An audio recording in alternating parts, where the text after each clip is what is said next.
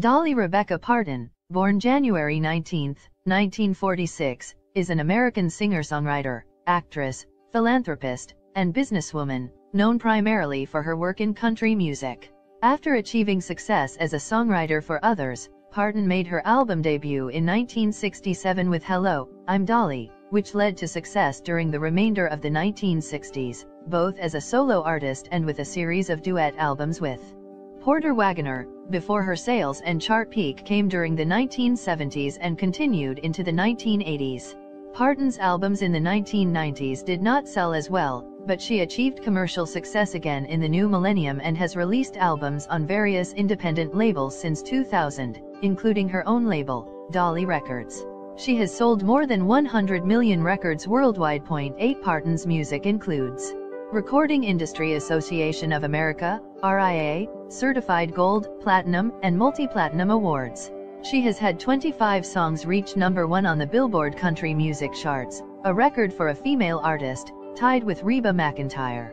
She has 44 career top 10 country albums, a record for any artist, and she has 110 career charted singles over the past 40 years. She has composed over 3,000 songs, including I Will Always Love You, a 2-time U.S. country chart topper, as well as an international pop hit for Whitney Houston, Jolene, Coat of Many Colors, and 9 to 5. As an actress, she has starred in films such as 9 to 5, 1980, and The Best Little Whorehouse in Texas, 1982, for which she earned Golden Globe nominations for Best Actress, as well as Rhinestone, 1984, Steel Magnolias, 1989, Straight Talk, 1992, and Joyful Noise, 2012. She has garnered 11 Grammy Awards and 50 nominations, including the Lifetime Achievement Award, 10 Country Music Association Awards, including Entertainer of the Year, and is one of only 7 female artists to win the Country Music Association's Entertainer of the Year Award, 5 Academy of Country Music Awards, also including Entertainer of the Year, 4 People's Choice Awards, and 3 American Music Awards. She is also in a select group to have received at least 1 nomination from the Academy Awards, Grammy Awards, Tony Awards, and Emmy Awards. In 1999, Parton was inducted into the Country Music Hall of Fame. In 2022, she was nominated for the Rock and Roll Hall of Fame. She initially declined the nomination, but ultimately accepted it. The Hall of Fame later announced that Parton will be inducted. Outside of her work in the music industry, she also co-owns the Dollywood Company, which manages a number of entertainment venues, including the Dollywood Theme Park, the Splash Country Water Park, and a number of dinner theater venues including the Dolly Parton Stampede and Pirates Voyage. She has founded a number of charitable and philanthropic organizations, chief among which is the Dollywood Foundation, which manages a number of projects to bring education and poverty relief to East Tennessee, where she grew up. 8 Dolly Rebecca Parton was born January 19, 1946, in a one-room cabin on the banks of the Little Pigeon River in Pittman Center, Tennessee. She is the 4th of 12 children born to Avie Lee Caroline, née Owens, 1923 to 2003, and Robert Lee Parton Sr., 1921 to 2000. As of 2021, Parton has 3 deceased siblings. Parton's middle name comes from her maternal great-great-grandmother Rebecca Dunn Whitted. Parton's father, known as Lee, worked in the mountains of East Tennessee, first as a sharecropper and later tending his own small tobacco farm and acreage. He also worked construction jobs to supplement the farm's small income. Despite her father's illiteracy, Parton has often commented that he was one of the smartest people she had ever known in regards to business and making a profit. Parton's mother, Avie Lee, cared for their large family. Her 11 pregnancies, the 10th being twins, in 20 years made her a mother of 12 by age 35. Parton credits her musical abilities to her mother. Often in poor health, she still managed to keep house and entertain her children with Smoky Mountain folklore and ancient ballads. Avie Lee's family were originally from Wales, and they sang the old songs of the immigrants who had moved to southern Appalachia over a century earlier. Avie Lee's father, Jake Owens, was a Pentecostal preacher, and Parton and her siblings all attended church regularly.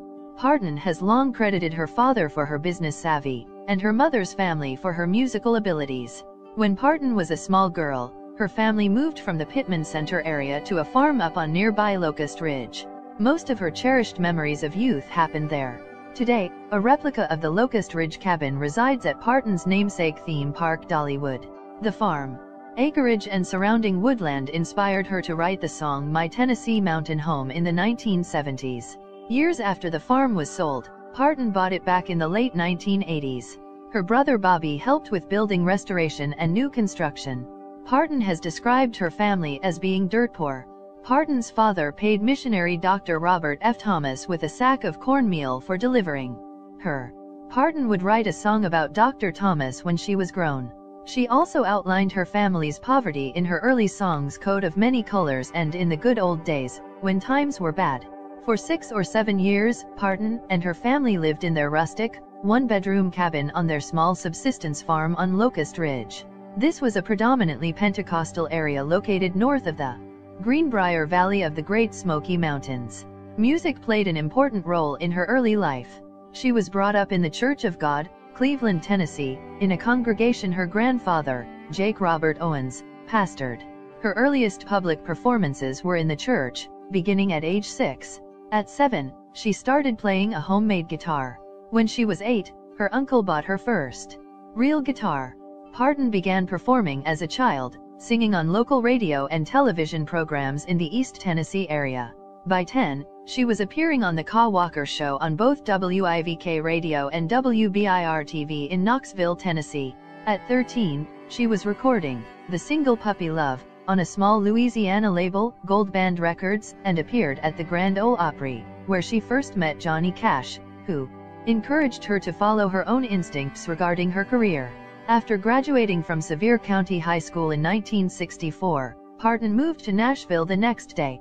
Her initial success came as a songwriter, having signed with Combine Publishing shortly after her arrival. With her frequent songwriter partner, her uncle Bill Owens, she wrote several charting singles during this time, including 2 top 10 hits, Bill Phillips's Put It Off Until Tomorrow, 1966, and Skeeter Davis's Fuel to the Flame, 1967. Her songs were recorded by many other artists during this period, including Kitty Wells and Hank Williams Jr. She signed with Monument Records in 1965. At age 19, she initially was pitched as a bubblegum pop singer.